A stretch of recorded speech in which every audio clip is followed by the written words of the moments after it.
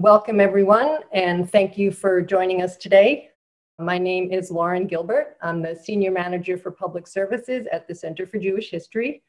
I oversee the Lillian Goldman Reading Room, which you can see behind me. Well, it's not actually behind me. That is a Zoom background. I'm at home, probably like most, if not all of you. I also oversee the Ackman and Ziff Genealogy Institute. I assume you're somewhat interested in genealogy because you're joining us today. So I just want to remind you to please check out our weekly genealogy coffee break, which is on Facebook Live every Tuesday afternoon at 3:30 p.m., presented by our two genealogy librarians. A different topic every week, and you can watch them live Tuesdays at 3:30, or you can see them all recorded on our Facebook page after the fact. We also have a genealogy program coming up next Monday at 6 p.m.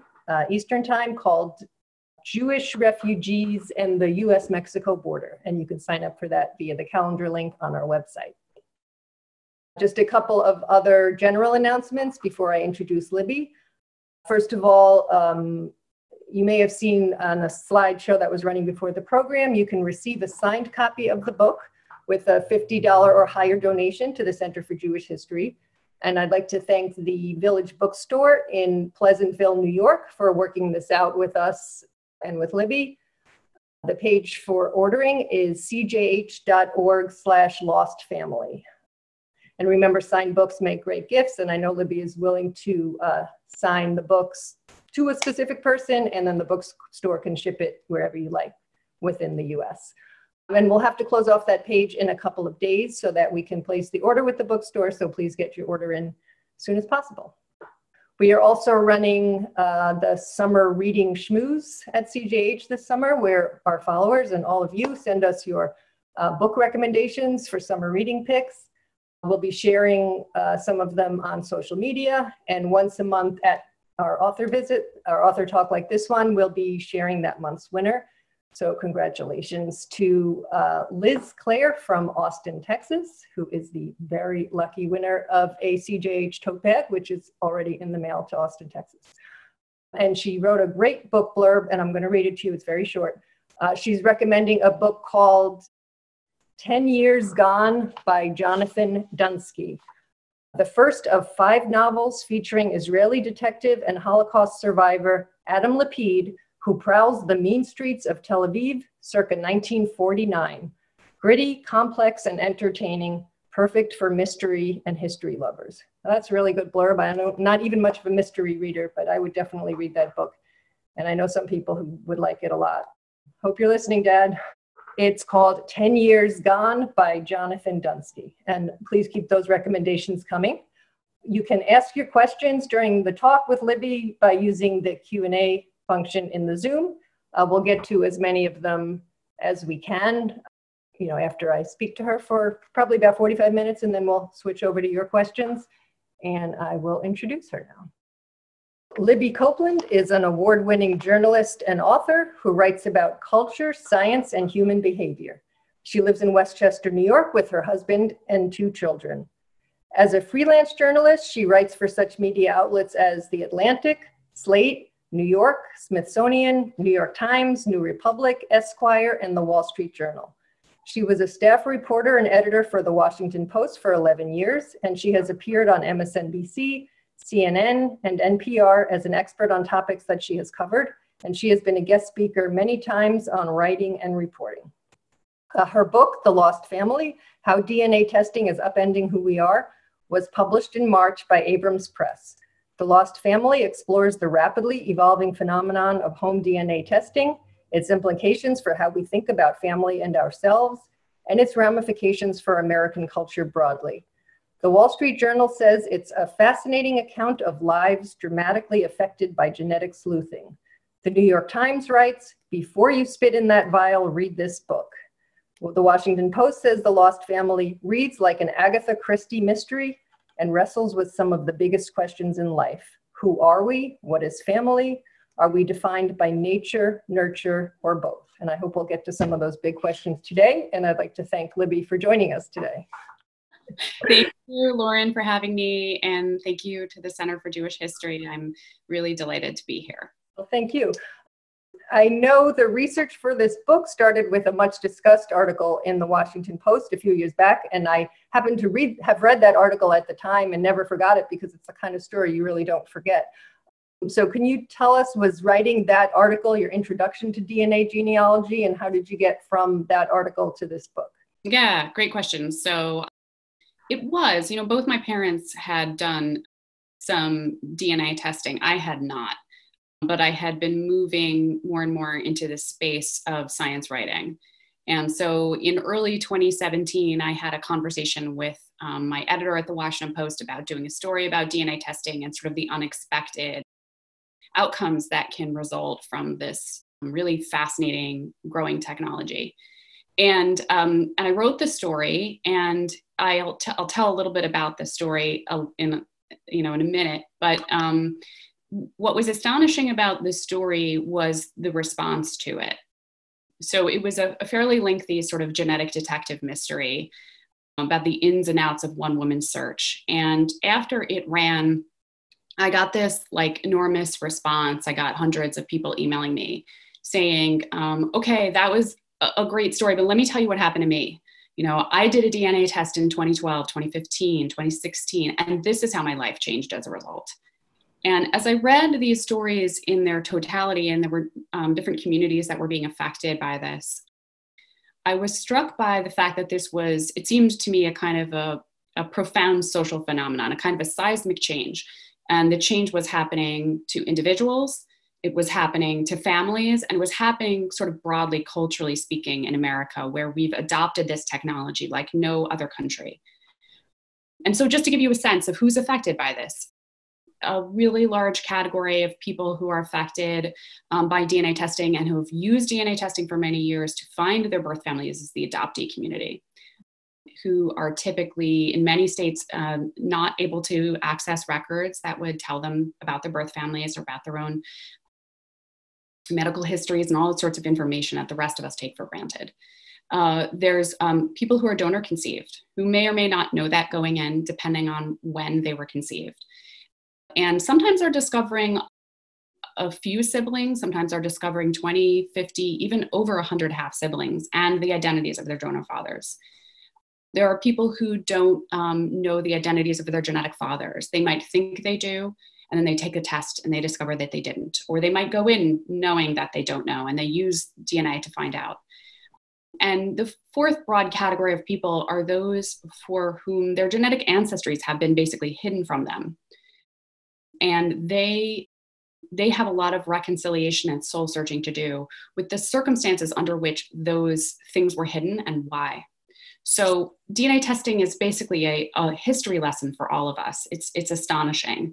And it was in reading all these stories and being moved by them, and the stories of reconciliations and also rifts, stories with happy endings and stories with not so happy endings, that I realized I wanted to write a book about identity, about how our identities are being shifted and causing, we're looking deeply inside ourselves and coming to understand ourselves and the past better as a result of this tremendous technology.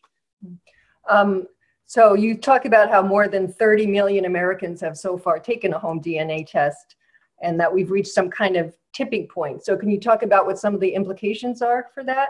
Yeah, so 30 million Americans. So what that means is that increasingly, as a bioethicist put it to me, you don't get to opt out. So that means that if there's a genetic secret in your family, it's going to come out probably. It's not a matter of if, but when, unless it already has come out. You don't need to test in order for something to be revealed that is very important to you. So, for instance, because we share genetic segments, my decision to test could affect a brother, for instance, or even a nephew or a niece or my own parent, or even a cousin, a second or a third cousin, depending. So increasingly, I think DNA testing is a technology we all need to be talking about whether or not we choose to test, because we share genetic segments, we share stories, we share experiences with our families. And so there are difficult conversations that are being had like all over the country right now as a result of DNA testing or in anticipation of it. And I'll just give you a sense.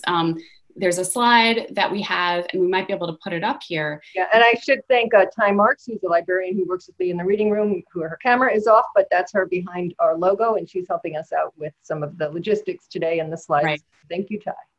Ty, thank you so much. And so this image, which you can see, is from a paper by Razib Khan and David Middleman, who are scientists, and they are looking at the rise in recreational DNA testing from 2013 to 2018.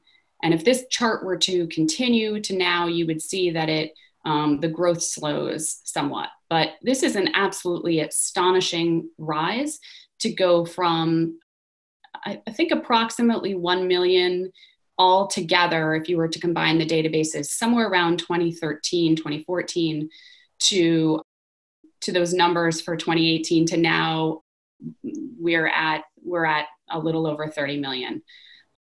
You know, it has gone from something that was in the very beginnings of the industry started in 2000, exactly 20 years ago.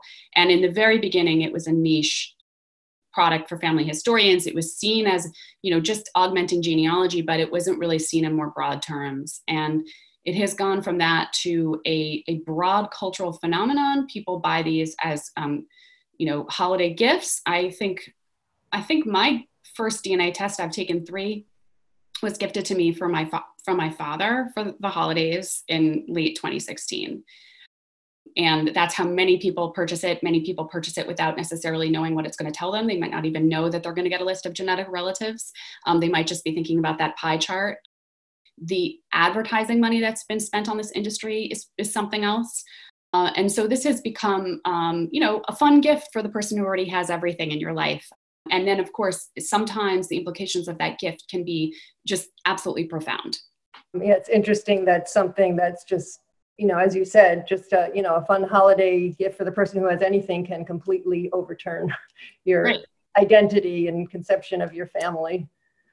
So your book is sort of framed around the story of Alice Collins Plebuch. And I don't want to spoil the story because it really does read like a mystery. So trying to avoid spoilers as much as possible. Could you explain why her singular quest provides such a powerful window into home DNA testing? Yeah, so Alice is a wonderful person. She tested back in 2012, really at the dawn of autosomal DNA testing. Ancestry, a company that would later become the biggest player on the scene, had just unveiled its test, and it was in beta. So Alice, and we can bring up a picture of her here, she tests in 2012. The test is in beta. She's an early adopter. She's a brilliant woman who has worked in technology, very, very analytical mind. So she's worked her whole career in technology and information processing and understanding how to organize data. And she's just retired. She takes this test, and she is expecting a pie chart that is almost entirely Irish and British Isles based on her understanding of her family. Instead, what she gets is a pie chart that is basically split down the middle. One half is Irish and British Isles, and the other half is Ashkenazi Jewish. And she's a genealogist. She's researched her family history. She doesn't understand how this can be, and she at first assumes that Ancestry has messed up. You know, their test is still being tested out. So she emails them and she says, "Hey, you guys, you know, your science isn't up to snuff yet. You know, you gave me the wrong results." And of course, like so many Americans who would come after her, you know, it would turn out that it was she who had her family history wrong through no fault of her own, and the test was right. And her parents were gone by that point, right? Her parents were gone, and she had to go through this methodical process of understanding how this could be. And ultimately getting, there's 7 Collins siblings. They were raised Irish American Catholic, and ultimately all of them would put their DNA into databases so that Alice and her sister could basically, you could think about it like a quilt. They had to like pick apart the threads of the quilt to really understand how they had come to be. And they spent 2.5 years immersed in basically building databases of their own DNA in order to understand through genetic connections with distant relatives whose names they didn't recognize, you know, what their story was, what the answer to their genetic mystery was. The reason I wanted to tell Alice's story as the sort of main narrative of the lost family is because her story provides an incredible window on other people's stories. I mentioned earlier, when I wrote that Washington Post story, I got a lot of emails from people telling me their stories. What I'm allowed to do by telling Alice's story is sort of tell her story. And as she's going, she's basically got theory after theory to explain how she got her story wrong. So one theory, for instance, is that she is the product of an NPE, which stands for non-paternity event or not parent expected. That is the most common explanation for this kind of result. And it would have been not terribly shocking and out of the blue if that had been her explanation, but it wasn't. So as I'm telling her theories and dismissing them one after one, it gives me the opportunity to also give you a sense of what it does look like from the perspective of a person who does discover that they're the product of an NPE. And I had many of those stories from people who had emailed me, and then I had reported my way toward them. She dismisses all this sort of more common explanations, that she's adopted, that she's an NPE, that her people hid their Jewish identity and pretended to be Irish or had it hidden from them. She kind of goes through all these, and I explore what all these different scenarios look like. And at the end of the day, I won't tell you what happened, but there's a really evocative image that perhaps Ty can pull up. And it's an old photograph that's about 100 years old. And it is, you can see there's 3 children and they're sitting on a man's lap. And this was a photograph that had been in Alice's possession. And she had to understand how the circumstances came together to create this image. Like, how did the people come to be in this portrait? That wound up being the key to her sort of solving her mystery. And it took her 2.5 years to unravel the century-old mystery. Well, I would like to get back to Alice in a little bit, but you mentioned something called NPEs, non-paternity events, or not parent expected, and clearly they're common enough to have their own, common abbreviation. And they're naturally, shocking to those affected by them and fascinating to us. So how common are they? Or have you figured that out through your research? Yeah, that's a good question. So I conservatively estimate that about 1 million out of the more than 30 million people who've tested experience either an NPE or discover that they have a sibling or half sibling they didn't know about. I've seen estimates that are higher. My estimate is something like 3%. I've seen estimates that are 15%. Pew did a study that they found about 27% of people who tested discovered unexpected relatives. That's a very broad definition with a very high outcome. I think the important thing to remember is if you're looking at 1 million people who've discovered one of these 2 outcomes, that's really just a fraction of the story. Why is that? Because there are other kinds of things that you can uncover that aren't encapsulated by these 2 categories. So for instance, I tell the story of a woman named Linda who discovers she's adopted by undertaking a DNA test. The discovery that you have 22 siblings through the same donor father is sort of a separate category. And I tell that story in the book as well. And the other thing to consider is that every time somebody makes a discovery through DNA testing, that discovery doesn't just belong to them. It belongs to the family that they grew up with. It belongs to their genetic kin. In the case of Linda, the adoptee, her understanding of herself that she had been adopted, a conclusion she came to after spitting into a vial, that affects her relationship with her mother and her brothers. It also affects the family that she reached out to on her biological mother's side and the family on her biological father's side. So you have, in that instance, maybe 10 people at least who are impacted by the single act of one person spitting into a tube. So you're really talking about millions of Americans who are impacted by this kind of discovery. You do tell a lot of stories in your book about the recipients of these secrets and how they respond to them, both the seeker as well as the person who's found. It's the person who did not go looking for this information. Right. Can you tell us a little more about that? Yeah, I mean, these stories were sort of the heart of the reporting that I did, and they were the most moving. They could be incredibly hopeful. Sometimes I found myself crying on the phone with the person I was talking to because they could be really, really heartbreaking. I actually just wrote a column that came out today on Psychology Today about all the different ways they can play out and sort of like what things can help you anticipate how a reunion might play out and why genetic relatives want or don't want to make contact with one another. You know, I found stories of men, for instance, who had discovered they had genetic children or maybe knew and, you know, maybe didn't admit it to themselves or weren't open about it. I found stories where they absolutely flatly rejected their adult genetic children. In one instance, a man he had a phone conversation with his daughter, and then after that, he just deleted his kit and turned down any more contact. In the case of Linda, the adoptee, who she reached out to and had multiple conversations with her father, he told her at one point that these conversations were getting him in trouble with his wife. And at a certain point, he had his attorney send her basically a letter saying, like, stop contacting my client. So those stories are kind of pretty heartbreaking. At the same time, there are quite wonderful stories of men embracing their children. And there's one story that I tell in the book about a man named Jeff who is living with ALS, which is a really, you know, degenerative disease that had, by the time I talked to him, you know, all but destroyed his ability to talk. So we actually communicated by email, and he would type by way of a wireless mouse that was connected to a headset, like basically connected to his glasses. He could type that way. And he told me his story of discovering the daughter that he'd conceived in high school. He had not known about her, and she reached out to him. And he at first thought that this was a scam because she contacted him on Facebook. But when he signed into Ancestry, he saw, no, she was indeed quite real. And she, you know, it said parent-child relationship right there on Ancestry. And he told me that what he had learned through living with this, basically this death sentence over his head for decades, was that guilt and shame are wasteful emotions and that none of us have time to waste.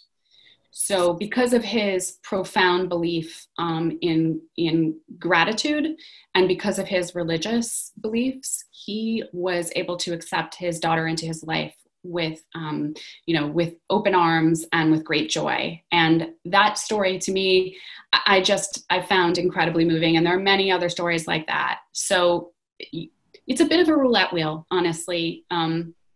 People don't know what they're going to get. They don't know what the circumstances are for the people on the other side. Sometimes there's pain and trauma.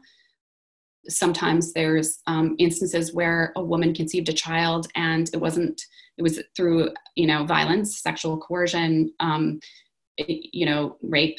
And, you know, so these are really, really painful circumstances. And it's certainly the case that most people I talked to who discovered something fundamental about their own origins were glad to know, but it is not always the case for the people on the other side. And everyone sort of gets to define how they feel about this technology and how they're gonna handle it coming out perhaps decades later, you know, decades after the fact.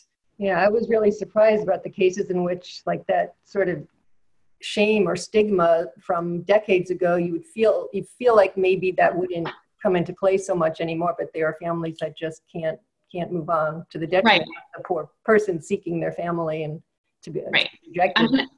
Just to that point, I think that's really good because, like, that's a good point because we live now right in this culture of less stigma about certain things that used to be stigmatized.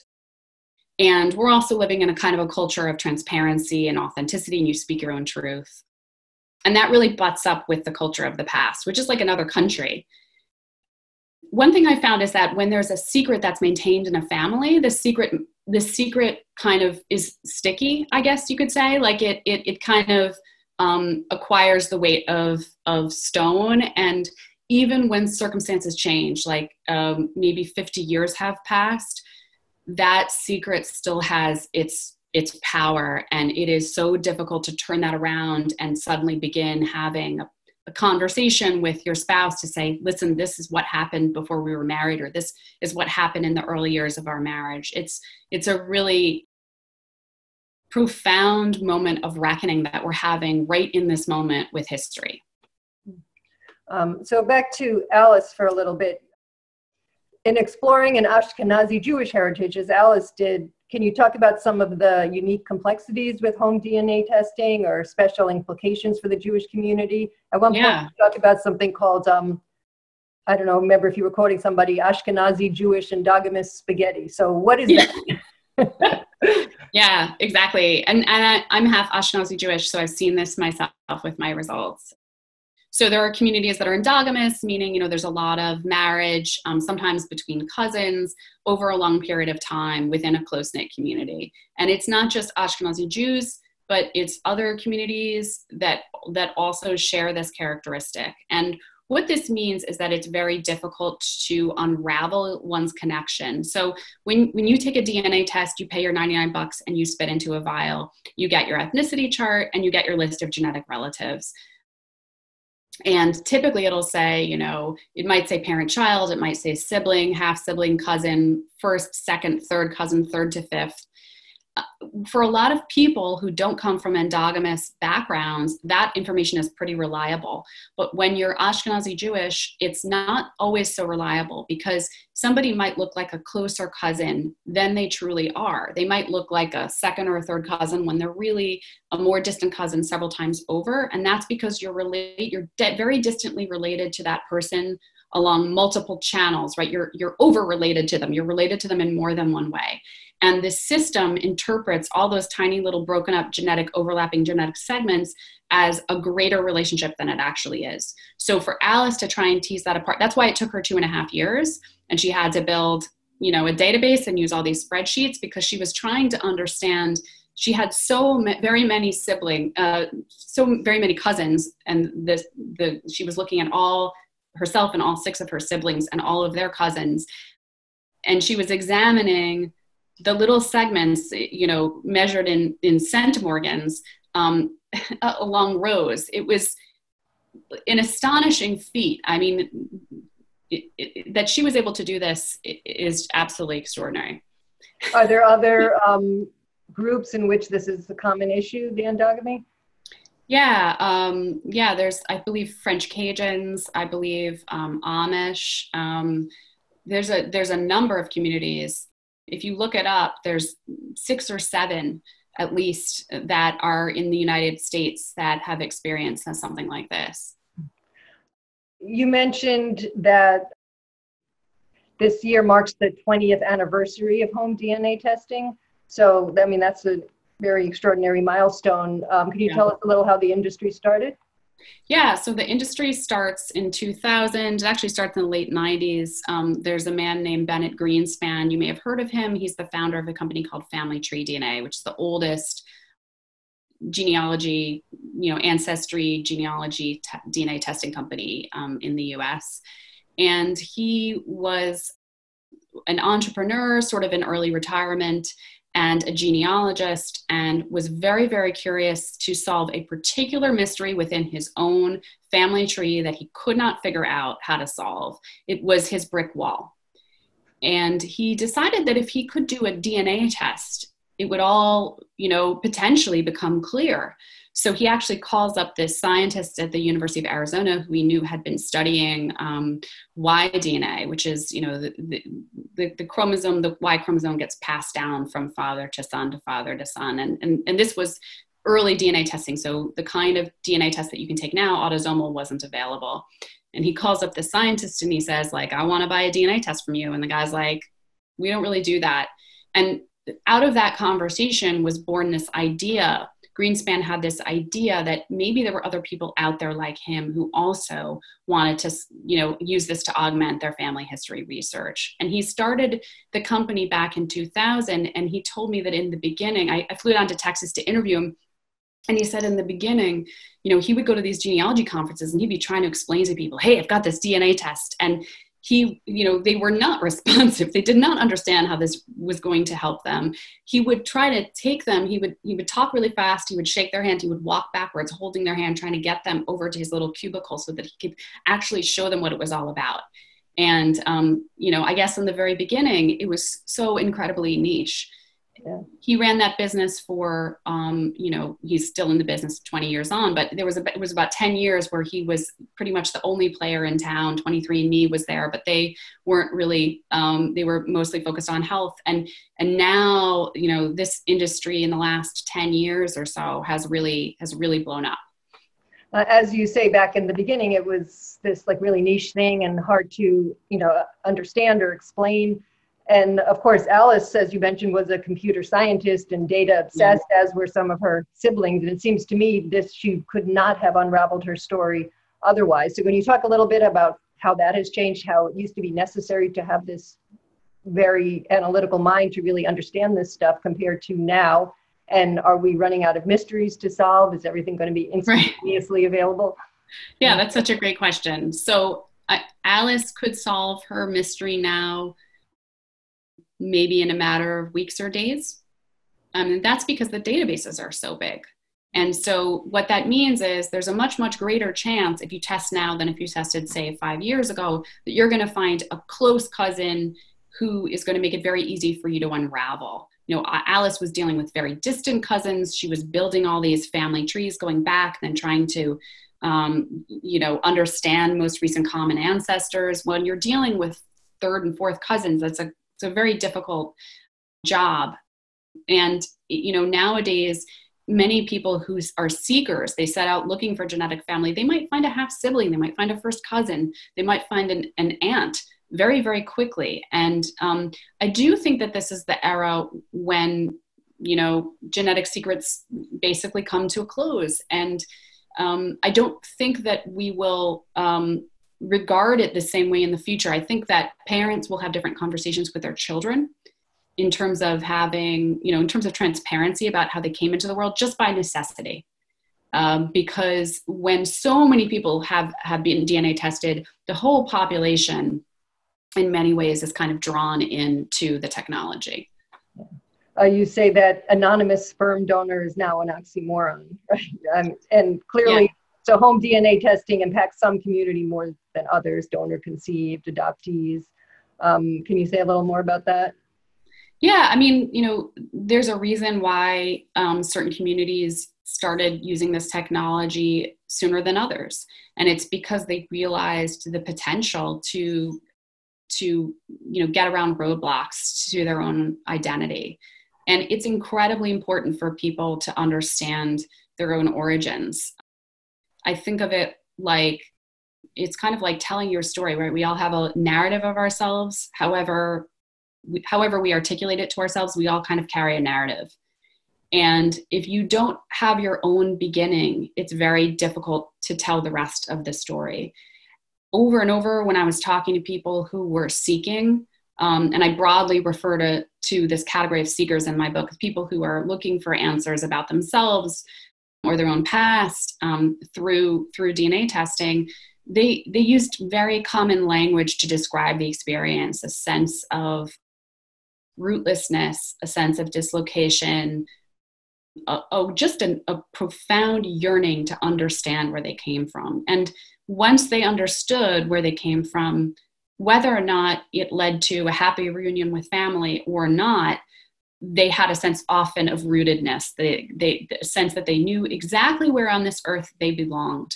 They had a kind of a perspective, a sense of orientation. I think psychologists need to probably study this, as a phenomenon. There's been some research on it, but now with DNA testing, I think there's an opportunity to really look at the common language and the common experiences around that desire to understand your own origins. It's really interesting.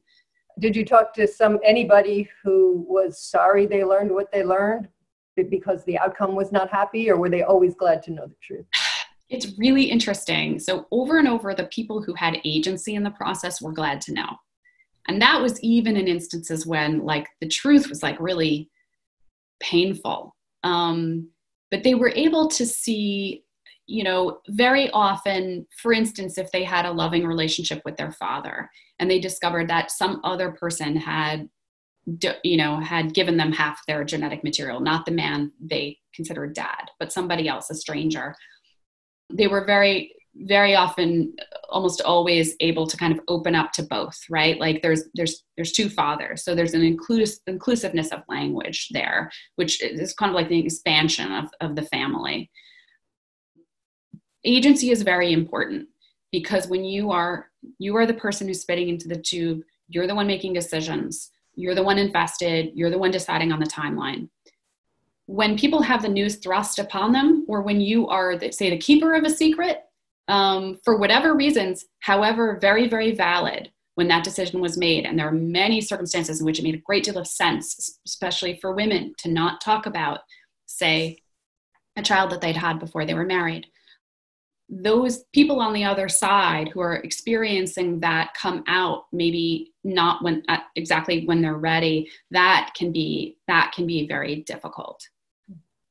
So as you were saying, this DNA genealogy home testing only started about 20 years ago and really took off more recently than that.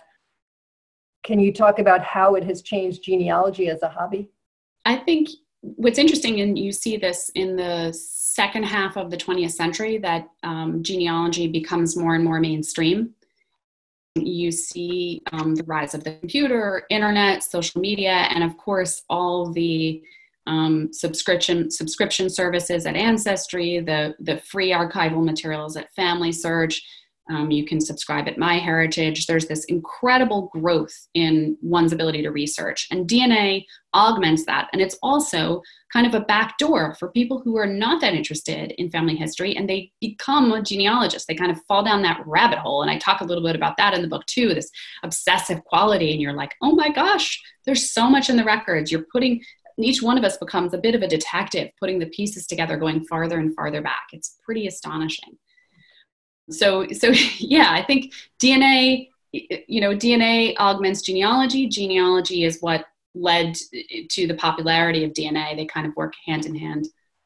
So the traditional archivally based genealogy, relies on records that were kept and saved and preserved. So the people who were privileged by history tend to be the people who are now privileged by the record. So, if your ancestors were enslaved or they hailed from a destroyed shtetl town, you're less likely to be reflected in the official record, maintained by the powers that be. So in this way, it seems DNA genealogy is democratizing. So yes. Has this upended traditional genealogy in some way? Yeah, I mean, I think, genealogists are always talking about their brick walls, and DNA is just so powerful in terms of its ability to allow people to break through those brick walls. The past is so immediate when you use DNA testing. You don't need to rely on those records. And you do use the records, of course, to augment the DNA. It's not as if you can only rely on DNA. You need both, ideally, if you have it. But particularly for people whose past have been denied to them because of war, because of poverty, because of illiteracy, because of the slave trade. This allows them access to understanding who their people are. And in that way, it's kind of like, it is democratizing, and it's kind of like a revelatory force. It shines light and you can see, and I find absolutely amazing the way that it brings the past forward to the present. And suddenly you feel like, oh, this isn't all so long ago at all, One thing I hadn't thought a lot about before reading your book was how wrapped up in eugenics, both the history of genetics and, as a result, genealogy have been, historically speaking. So can you talk to us a little bit about the racist history of these fields? Yeah, I needed to go back to the sort of beginnings of genetics and also the history of genealogy in this country to understand sort of where we are now, to set the scene, to give it context.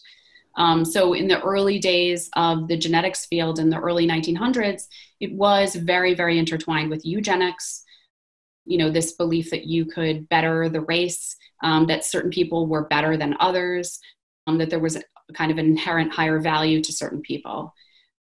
And this was like common. It was taken up by progressive reformers as a means of making, Americans better. It wasn't like marginal in the early 1900s. And so this led to forced sterilizations. It had an influence on immigration law.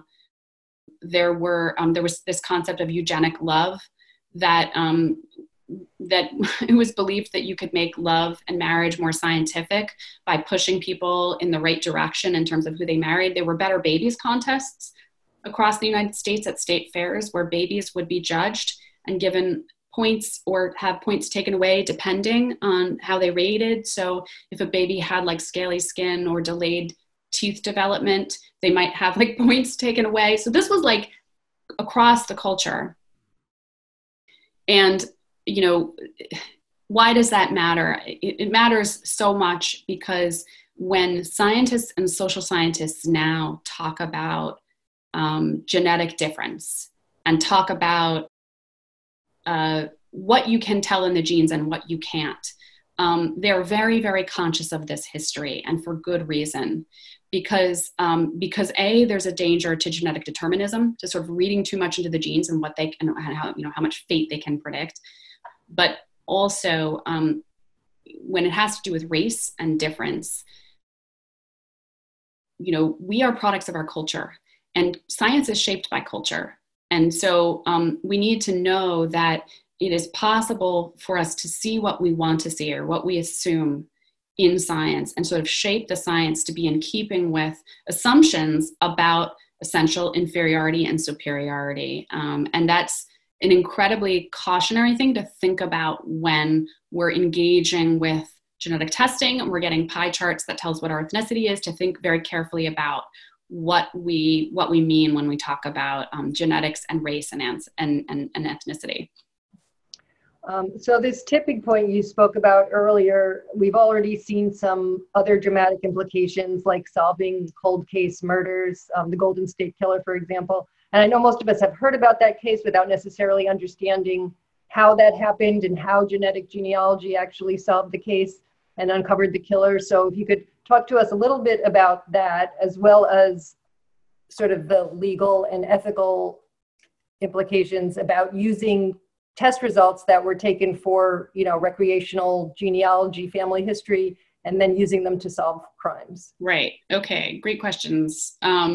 So, and the Golden State Killer case happened just about 2 years ago, a little over, and apparently on Monday, the reports are that there's going to be a hearing and he's going to plead guilty. So that's interesting, because sort of the case that started all of this is now coming full circle. Excuse me. Basically, what happened was that this was a kind of a novel use of genetic genealogy databases, but it was not unlike what many seekers, the ways in which they had been using their DNA for very many years. What happened in this instance is that law enforcement took crime scene DNA, they used a genetic genealogist to help them, and they put it in a kind of a quasi-public database called GEDmatch, which is still being used now to solve cold crimes along with other databases.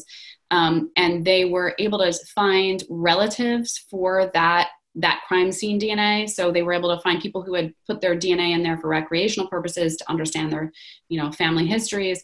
And they were able to say, oh, it's third cousin, fourth cousin, and they were able to build back to most recent common ancestors and then do reverse genealogy forward and look at the descendants and then figure out, based on how sort of DNA fit and the demographics and other things, they were able to figure out who the suspect was and then basically take something that he had discarded. In this case, it's usually like a straw or a tissue or something else that has DNA on it that's discarded in a public place. And they were able to compare that to the DNA in their system and make a match and then make an arrest. And now it's been used in over 100 cases. There are privacy concerns about it, although the original sort of clamor that you heard back in 2018 has certainly died down from what I can tell. And there's been some polling among Americans that Americans seem to be mostly on board with this in the most egregious cases. But there are privacy experts who are concerned about, overreach, about surveillance, about the idea that this is, overstepping and sort of threatening the Fourth Amendment and basically, amounts to fishing expeditions to catch up people who would never otherwise be suspects. and yet it hasn't really been tested in a court. So, it's hard to say whether those legal arguments would succeed. So you tell the story of a woman who tracked down a half-brother through like this dogged detective genealogy research, formed a strong bond with him, and then discovered through DNA testing that they weren't, genetically related after all. So she found him through genealogy and then lost him through DNA. And that was a pretty moving story because they still maintain this incredibly strong bond, even though it wasn't a genetic bond as they found out, and consider themselves true family. So I think that's kind of important when we sort of fall into, biology is destiny, that DNA is not love, and I did a book discussion last week on Dani Shapiro's inheritance, and she discovered through DNA testing that she was donor conceived. And there's a really touching scene where she confronts her father who has died, but his very elderly sister, and she's afraid that the aunt will, reject her as not being related to her anymore. And she said something like, I'm not giving you up. So, So do you feel like DNA testing is sort of expanding, how we think about family, and is the nuclear family expanding? Yeah, I do. I do. People understand this on a visceral level, that family is neither one nor the other. Just as genetics are incredibly important in understanding your origins, experience, intention, love, a lifetime of memories with someone, those are not undone by a DNA test. And, I can't think of a single person I interviewed who, didn't still include in their heart and in their lives, those people who they had understood to be genetic related to them, even when it turned out that they weren't. And even to cases where a kind of a late in life reconciliation with someone that later turned out that person was not genetically related, those bonds are real too. Those bonds hang on. I tell the story in a book of a woman who found the person she thought was her sister because she was mistakenly reunited with this woman through a social services agency in Los Angeles County. And a year later took a DNA test and she wasn't related to that woman. It turned out they're still sisters. They consider themselves sisters. They call each other sister after 1 year of bonding because of the experiences that they shared, commonalities in their childhood, their personalities. They chose that. And I do really think that DNA testing is encouraging us to think in less binary terms about how we define family and be more inclusive and expansive about those bonds. Let me end with this question before we open it up to the questions in the Q&A. So given everything that you've learned, what advice do you have for people who are thinking of taking a home DNA test? So, I think that, most people who test will discover that things are in line with what they expect. Many of them will find that they have access to the past in a way they never otherwise would have, and that is really, really a cool thing, and it has been in my family. And there's a significant minority of people who are going to discover something that isn't what they expect, and so people do perhaps have to kind of acknowledge that. In my experience, the warnings that the companies give you that, you may discover unexpected relatives, people don't generally think that's going to happen to them, even when it's statistically possible. So the warnings kind of fall on deaf ears. Why would you expect something like that? I think there's a category of people who are concerned about privacy issues that are separate and apart from these questions of family. And for those people, I say, heed those concerns, because I wouldn't want to be in a position of telling you to take a test and, without knowing what happens to that data 20, 30, 40 years down the line. If it were to happen that this data is used in a way you don't want, I wouldn't want to have to be responsible. So increasingly, I think the thinking is, and I hear this from genetic genealogists as well, that if somebody is hesitating, you don't push them to do it. If they don't want to do it, there might be a reason. It might be in their family. It might be concerns about privacy. That is to be respected. And for the rest of us, I think as I've said earlier, increasingly it doesn't matter if you test. If there are secrets in your family, they're going to come out. So maybe this is more the moment to think about having those difficult conversations. If you happen to be a parent in possession of a secret about your child, maybe they were donor conceived and you haven't told them, this might be the moment to start thinking about whether that's a conversation you need to have now before they spit into a vial. Great, thank you. I'm looking into the Q&A, and there's a question about DNA being used to solve crimes, which I think we covered. Somebody wants to know, are there some types or products of DNA testing that are better for endogamous genealogy? Good question. I think, generally speaking, if you've got a genetic genealogist advising you, they'll tell you to look at segment size. So the larger the segment, typically the greater the relationship, and that can be a way to weed out endogamous results. And so a company that doesn't give you those tiny short little segments, that can be a little bit more helpful. But in general, for people, the larger the database, the easier it is to find genetic kin. And so you can look at the database sizes and you can make a determination about that.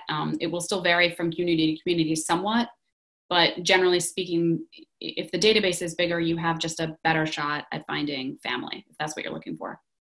Somebody's asking how the testing companies get the information on your genetic relatives who have not been tested by them. So if you want to explain a little bit how that works, or how you can track down somebody who has not been tested. Right. So it's not as if I can find my aunt in the system if she hasn't tested, right? But maybe my uncle tested. So basically, the process that genetic genealogists engage in, or search angels, or people who are seeking, is a process of filling in the blanks. So you might not be able to find the person you're looking for, but maybe that person's sister has tested.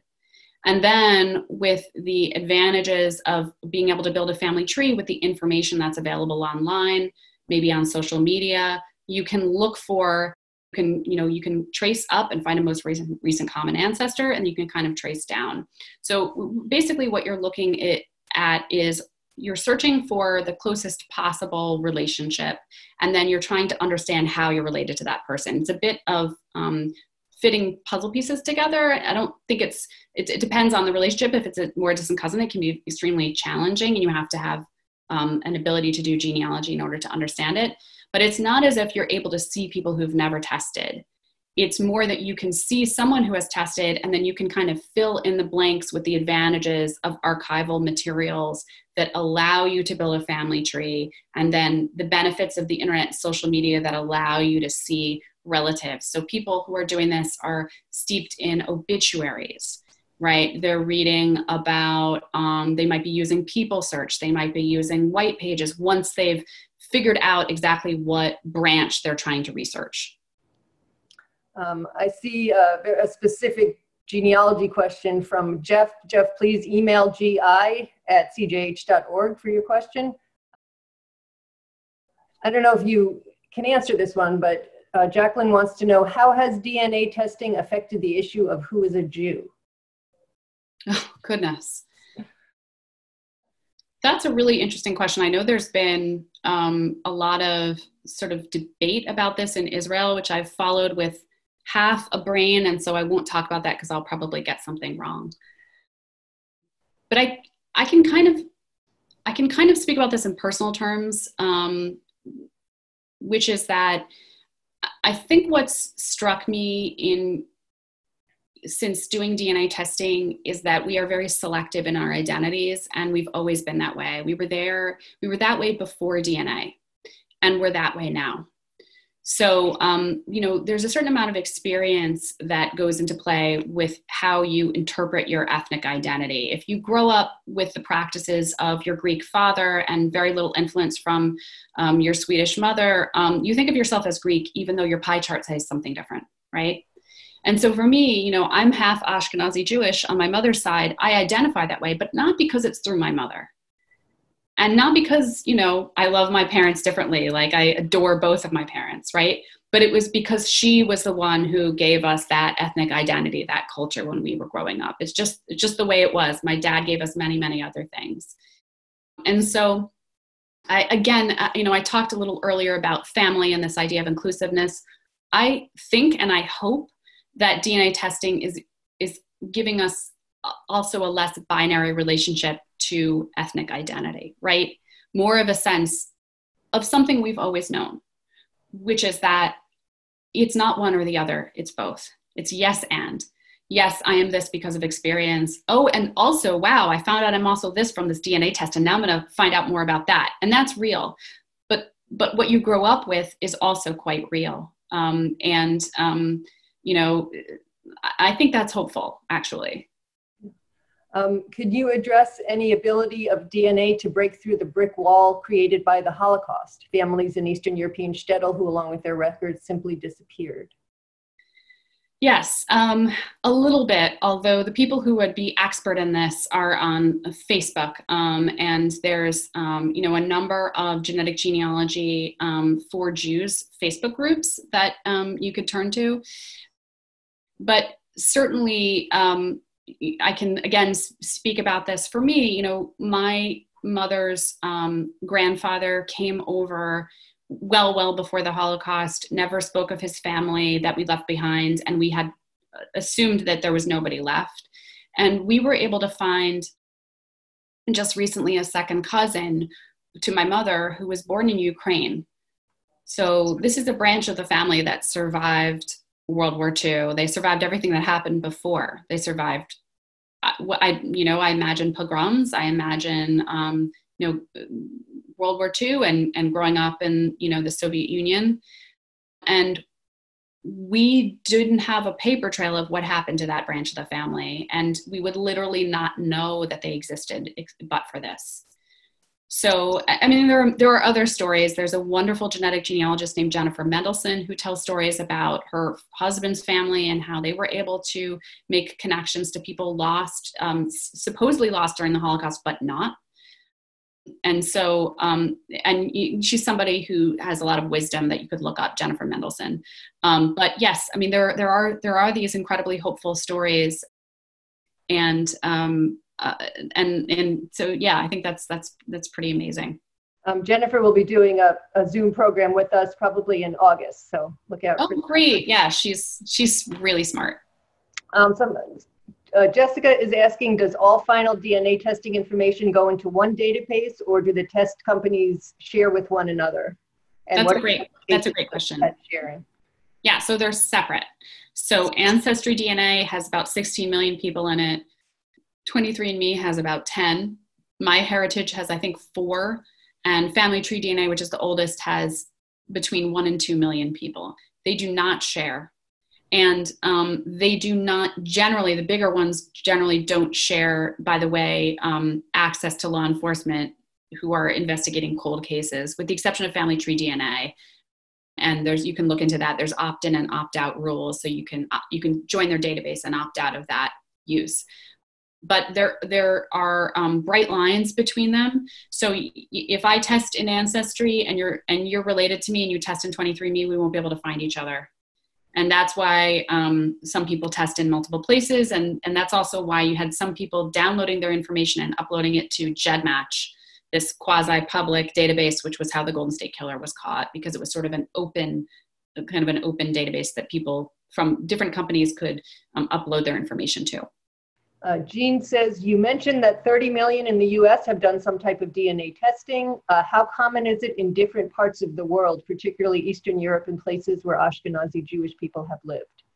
Yeah, so if you look at the countries that are interested in this or that have been doing this, it's the US, Canada, the UK, Australia. It's not so much other parts of the world. You see some in Western Europe. I don't actually know what the numbers are for Eastern Europe, but when I looked at the list of countries that were most commonly testing, there was nothing from Eastern Europe on there. So, trying to find someone that way, I think, hoping that someone may have tested, I think that's super challenging. And Nina is asking, how did you find the people you discuss in your book, especially Alice, or how did they find you? Great question. So Alice's story was first told to me by a genetic genealogist named C.C. Moore, who some of you may have heard of. And then I reached out to Alice and got to know her. Many of the people in my book I found after I wrote that Washington Post article. I think there was like 400 emails, and I just started reading them and writing people back. And some of them were people that I wanted to put in the book. And then there were other stories. There were very specific stories that I was looking for that I kind of reported my way. I would talk to a genetic genealogist or talk to a search angel, and I would say, I'm looking for somebody who's experienced XYZ, or I need more input from people, from this community. And I would find people that way. Maybe we could have time for one more question. From Diane, how accepting is the medical and psychological community of consumer DNA tests, and what is your sense of how well they respond to or communicate with patients or clients who have done consumer DNA tests? That's a good question. Well, medical and psychological are a bit different. Medical, from what I have heard, it's a bit challenging for doctors to interpret the results of recreational DNA testing. So, as most people know, there are companies, increasingly more and more of the companies are offering health-related testing in addition to finding your genetic relatives. But these tests are not comprehensive, and they can be difficult for somebody to interpret on their own. Some of the companies offer sort of like to hold your hand a bit more, and some of them don't. And so there are cases of people sort of taking their, say, 23andMe results to their doctor, and their doctor saying, well, I can't do anything with this, or we need to have more tests, or, I'm not sure what this means. So that can be a bit challenging. So the question about psychologists, I think that there's actually a great need for the mental health community to recognize this seismic shock that's taking place across American family after family. I think that I know of 3 or 4 psychologists who are starting to specialize in this. I think in the future, there's going to be way more.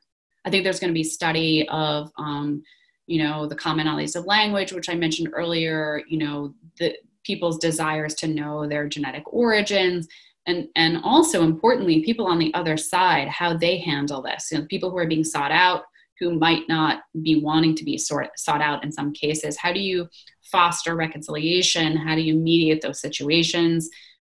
There's a lot of sometimes beautiful and reconciliatory, but sometimes really painful conversations happening across America right now. And it's happening without a lot of formal support. There's Facebook groups for people who want to support each other, and those are great. And also, I think we'll need at some point in the future professionals as well. Well, this has been really wonderful. Thank you so much. I'd like to remind everyone watching, you can order a signed copy of the book at cjh.org/lostfamily. So you get a copy of the book, and you get to donate to CJH so we can continue to do programs like this. So thank you very much, everyone else, for joining us, and we'll see you next time. Thanks, Libby. Thank you so much, Lauren. I appreciate it. Take care.